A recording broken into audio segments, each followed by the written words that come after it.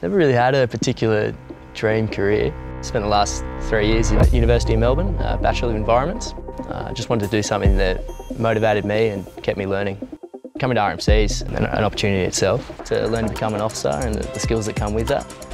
RMC is pretty supportive of the different career opportunities you might have. Even just being here, being around your sergeants, talking to them, their experiences at the Corps gives you a bit more of an idea about what you might want to be getting to, the other cadets as well. And then later on through our RMC, you'll get the opportunity to go to these different corps and units and actually get first-hand, hands-on experience yourself. 18-month program here at RMC is divided into 3 sections. In 3rd class, we focus on the core skills of being a soldier. So as an officer, you're a soldier first. In 2nd class, you'll focus on more of the tactics side of things. So looking at offensive tactics and defensive. And in 1st class, you'll look at more stability operations and leading at a platoon level.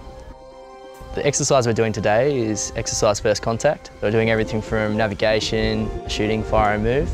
So as our section, we'll go out and we'll do a few things like harbour up, provide all around security, and even do a few contact with a pretend enemy. The most rewarding part is definitely the learning, and you can feel yourself improving. I think it all hit me when I was out in navigation actually. It was raining and cold and I'm navigating in the middle of the night using night vision and a weapon that I never knew how to use before this, and just sort of the realisation that I'd come a long way in even such a short space of time. You always want to learn, you always want to improve, and I think that's why the Army appeals to a lot of people. They always refer to the Army as an extension of yourself. I'm Matt, I'm a 3rd class cadet at the Royal Military College, Duntroon.